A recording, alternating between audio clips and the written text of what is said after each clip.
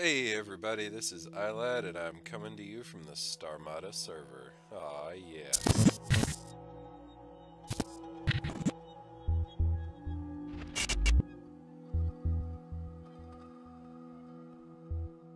So, as you may have noticed, there was not an episode last week.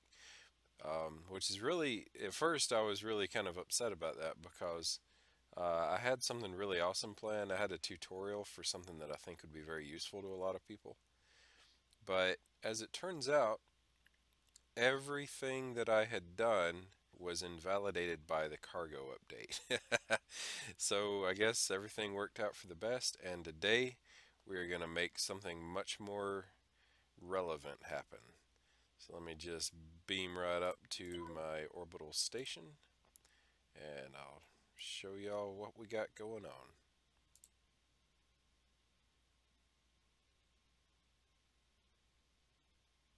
And today I learned that you can't transport while in sitting mode.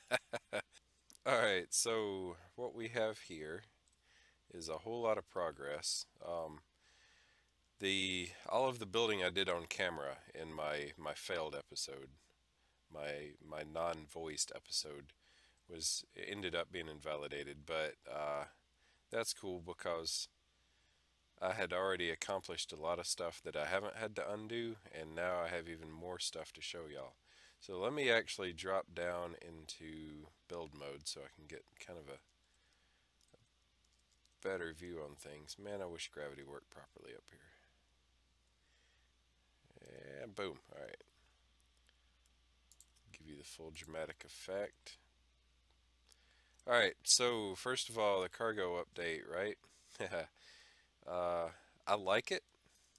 I really do. I'm not one of the people who's going around talking about how stupid and awful and pointless it is, because I really like it. But it was inconvenient, still is inconvenient to make the transition. I get that. Everybody gets that. We all understand. But yeah, I'm really happy about the update. So on this side of my station, I added these cargo pods, and all they are is a huge collection of cargo storage, cargo areas, whatever they're called, um, cargo space. Yeah. So I've got a lot more cargo space on the station now. Unfortunately, I'm probably pretty much going to have to leave this like this because right now, even though all of these pods, which by the way are really just two pods, one on this side, one on this side, the separation isn't real, but don't tell anybody. They're 90% full, so that's unfortunate. I do have a lot of projects I need to do that's going to use a lot of my blocks, um, but yeah, I was hoping to be able to store more than that in this amount of space. Here's my only storage chest. I had a full sorting system set up, um, and I tore it out because it really wasn't relevant anymore. Um, it is what it is. Up here, I had a really cool factory set up, and one of the things, the big focus of the episode was the fact that I got an automated storage or an automated factory quota set up where I could press a button and it would produce, 10 of an item or 100 of an item or 1,000 of an item and shut itself off. It didn't work perfectly though, and from my experiments on my single player creative world, I think it will actually work better now after the cargo update. So the main focus of this episode, after a little bit of progress update, is going to be to show you how to build that because it's a really nifty setup and it's relatively simple to build. Super useful too. But out here we have my harvester ship. I've done a lot of work on it, and this morning I just finished adding in the cargo deck up here. Now it's empty now. That's what all this ugly gray and green stuff is the empty cargo spaces. But it was very full earlier. I've even got little piles up here. And what it was full of was capsules that I could go and sell to stations to make credits.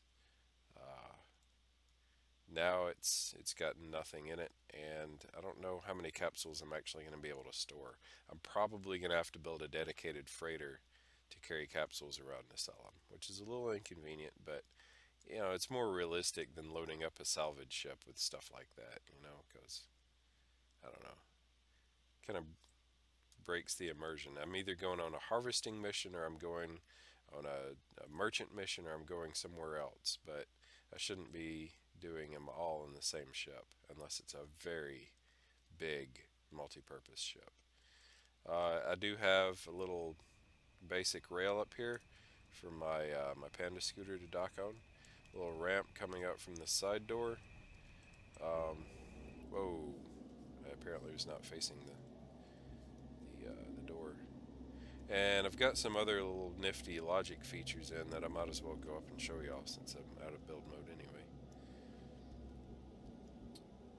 Man, I had this whole hallway finished too, but it was cramped for space, and like I said, the cargo updated and validated a lot of the work I'd done. Oh, by the way, that huge storage block with all the stuff connected is currently set as my position is blocked by... Ah! Why am I blocking the position? And why is gravity not working? It's currently set as my personal cargo. Yeah, I think is what I was saying. I hope I didn't totally break that sentence. There is an automatic gravity switcher. It's you know, an area, what you call it, module hooked in with the gravity. It works part of the time. It really does. So anyhow, yeah, here's my salvager. It's pretty decent, I think. So let's jump into flight mode, and I will show y'all what I've got going on with that. Acceleration is okay. Of course, it gets slower as I fill up the cargo areas. All right. Let's see if I you see a glow there. I'll show you what that is in a minute. If I go up here or out here, nice big cargo area. We'll just assume that it's all held in place through you know, some kind of gravity attached system. Little flight deck up here. I could mount a PD turret up here, you know, stuff like that if I need to. Little storage modules. I mean, these aren't actually storage. Actually, they have power reactors in them, but whatever. Yeah. And if I go back into build mode, you see this great big engine. Now this was not glowing when I was docked to the station. As soon as I dock through the USD here, um, the beacon blocks inside this all turn off, which I think is pretty awesome. I'm pretty proud of that. Let's see. If I go back into flight mode, obviously I'm in the cockpit now. I've got a docking camera, and I've got a salvage camera, and I never get them mixed up because they're labeled. Oh yeah. This is a little trick I learned. I'm going to have to find the video I learned it from and link it in my description. But basically, what it boils down to is next to your cameras, if you arrange a display module and kind of let the text run off the side, you can sort of project holographic text out into the thin air. And I really like the way that it looks kind of coming down at an angle for a camera label. You can use it for a lot of other things too, so y'all need to check out that video, assuming I was able to find it and link it, of course. So let's dock again. Here we are. So the station needs a lot of work done on it. I still haven't glassed in the dome. Don't worry. Whoa! Stop! Stop! Stop! Stop! Stop! Stop! Don't worry about that cube up there. That's going to be one of my very, very near future upcoming projects. I want to flesh out the end that I have cargo docked to a little bit more. Really, I mean not cargo, but harvester. Really, I could dock the harvester at either end, but I've got some specific plans for it since it is a harvesting ship. Let's see, I'm not in gravity right now, so I'm going to point, and I'm going to back out. I hope this works properly. I'm going to unlock the camera. And as I dock, you should see the engines shut off. Ah! Engines shut off. Can't believe I lined that up. Alright. Yes, that's pretty cool. I love this. Alright, so let's get on to the main business of the day, which is showing y'all how to set up automatic factory quotas. So here's the basic idea. I want to be able to punch a button and have limited numbers of items produced on a production run. It's going to be 10 for the top row, 100 for the bottom row, or middle row, and 1,000 for the bottom row.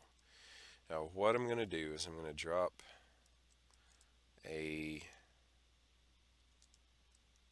and behind each one of these buttons. C, click, C, click. Okay, and we'll come back to what the other input for that's going to be in a little bit. Now, for simplicity's sake, I'm just going to start here. I come down here, the AND is going to toggle a couple of things. I'm building this from memory, so I'm not going to get it 100% right away. Alright, so this AND, once it's on, is going to toggle a flip-flop. The flip-flop is going to be attached to a nut, so let me go ahead and get that set up. The nut is going to one of its functions is going to be to go back into the AND gate. Right, so I can only toggle the flip-flop if the flip-flop is off.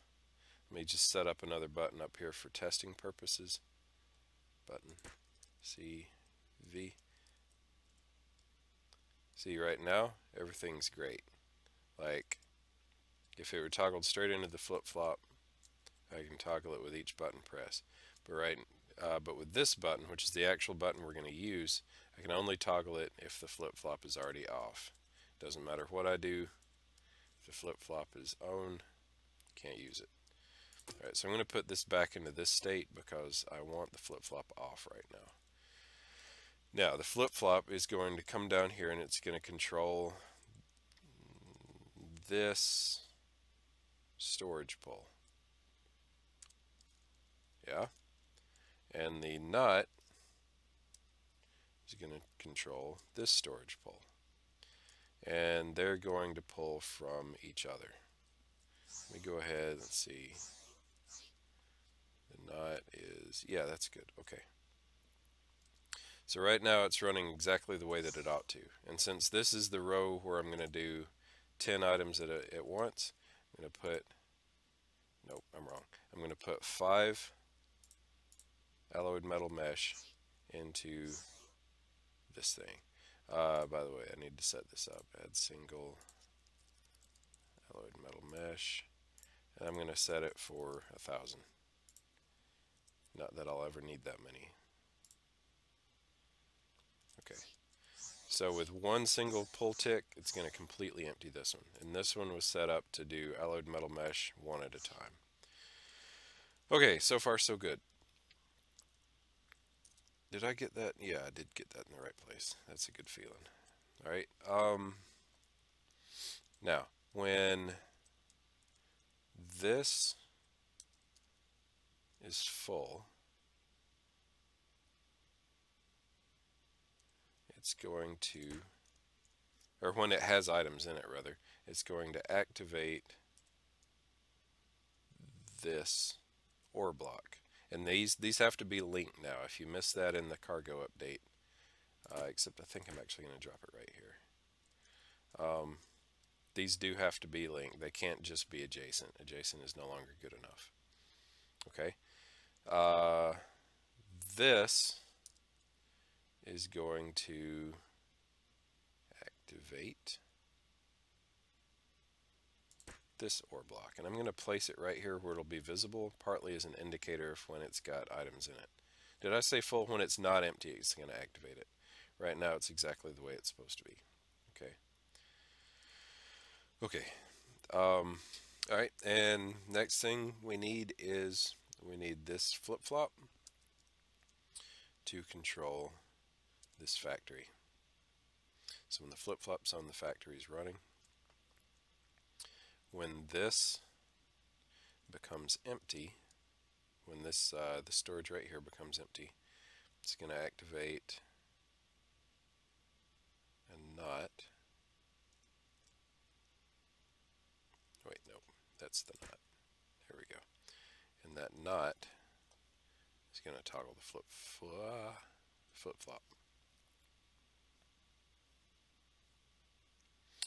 So here's the idea, and this may not be complete yet. I've got to test it because I'm pretty sure my brain is leaving out a big chunk of it. But the idea is I toggle the button, the flip-flop cuts on. The flip-flop cuts on, this storage pull shuts off. This starts pulling one item at a time. When this is completely empty, it flips the flip-flop again, and the factory only runs while the flip-flop is active, which I need to fix. Alright, that may mean I don't need this. It's not connected to anything. This seems a lot simpler. I wonder if my first draft was really that overcomplicated, or if I really am forgetting everything here. So let's see. I'm going to drop some raw materials in here. Yeah, let's see, I've got crystal composite around here somewhere. I'm going to have it produce, okay, I'm going to have it produce some dark gray hull. Good. And let's give this a shot. Good, production is active. This is active. That's inactive. Wait, yeah, it is. Okay. Got 2, 3, 9, and it shut off a little bit early. Okay. Good. Completes. Empties.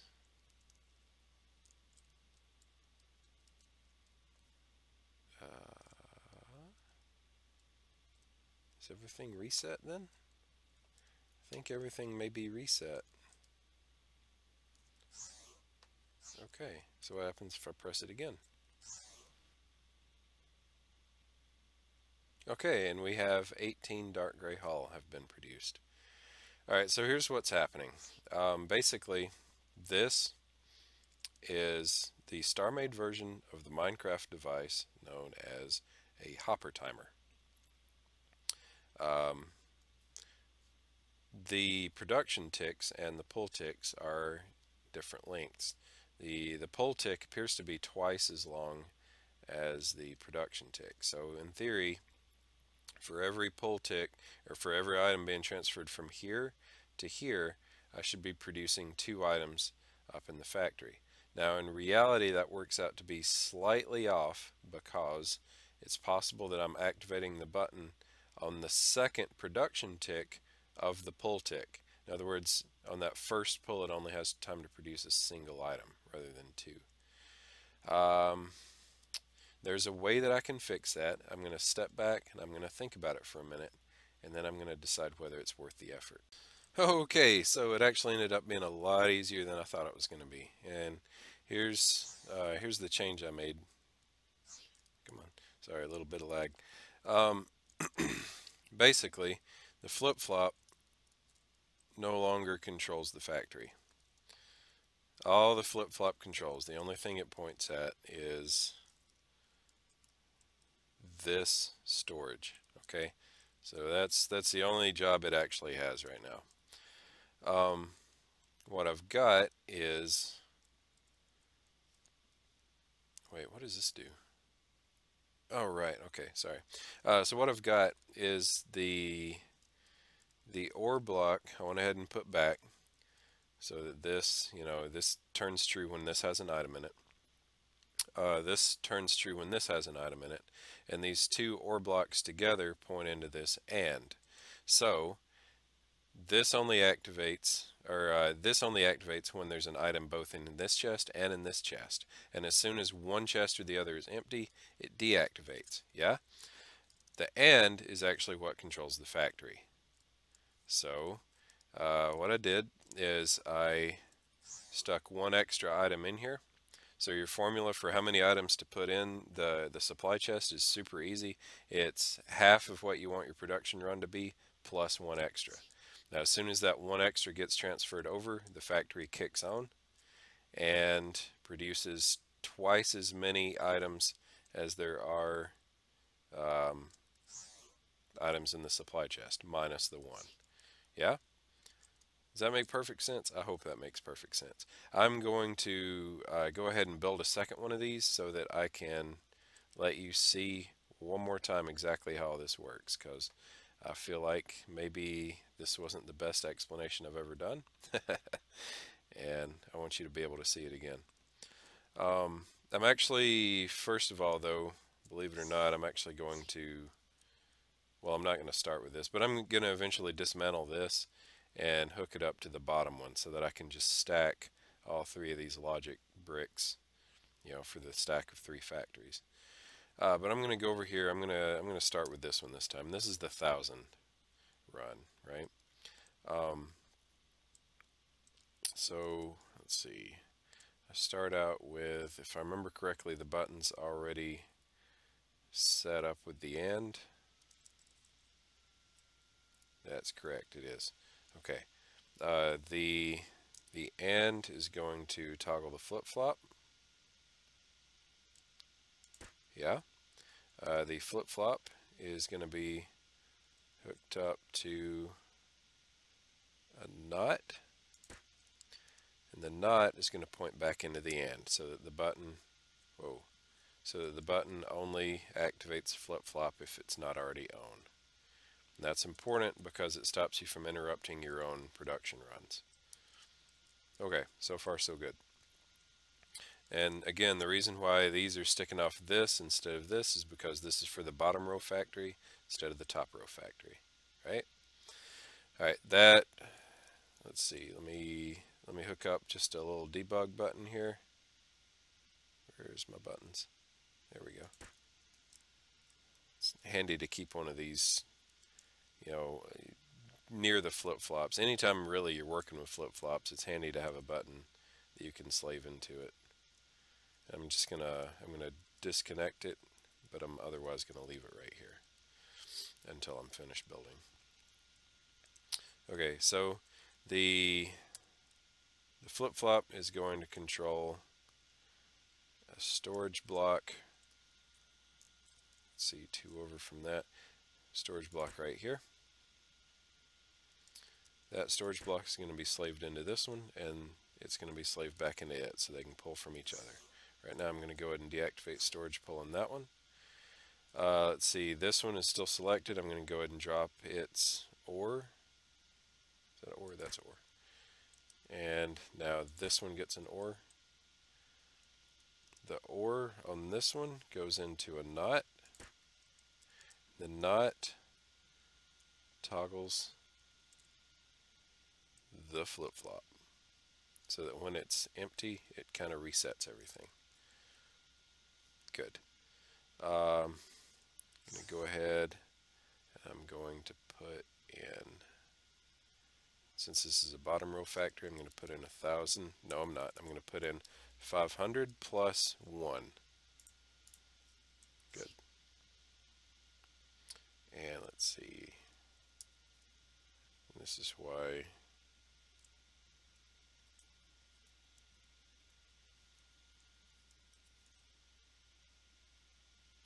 Oh, whoops. That was not a good plan. How do I get this in the right position?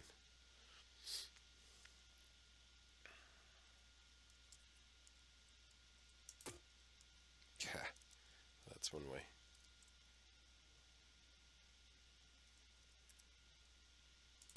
Okay, that's what I want. Alright, so I can toggle it on by hand. That's nice to know. Sorry, I'm still learning. Alright, this ore is also going to point into an AND right here. This ore is going to point into an AND. Let's not forget to make this not control this flip-flop. And this AND is going to control the factory that I want to run. Yeah? Yeah.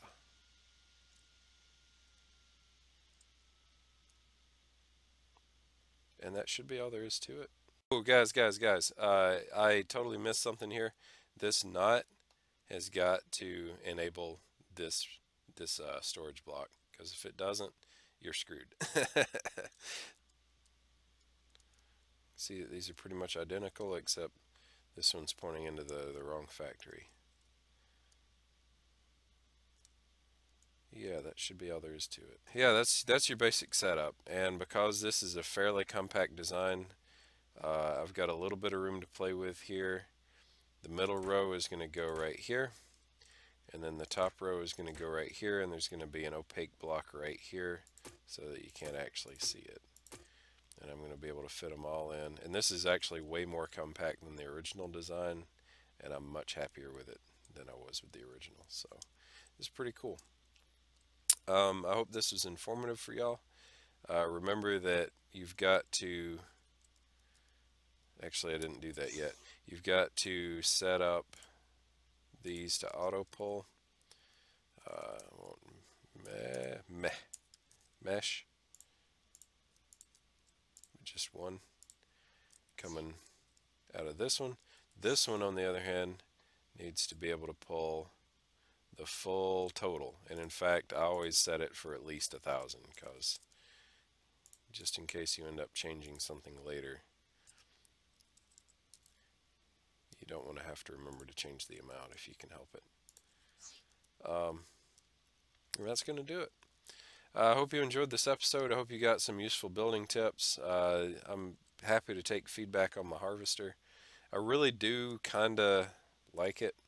Like, it's kind of the aesthetic I had in mind. But it is, I mean, it's a brick. There's a lot of different harvester designs out there. I'm not looking to completely rebuild this one, but if anybody has any ideas for how to make it look more epic, I would happily listen. Yeah, that's going to do it for this episode. Thank you for watching. Don't forget to hit the like and subscribe if you're interested in seeing more videos like this. And yeah, take care. Bye-bye.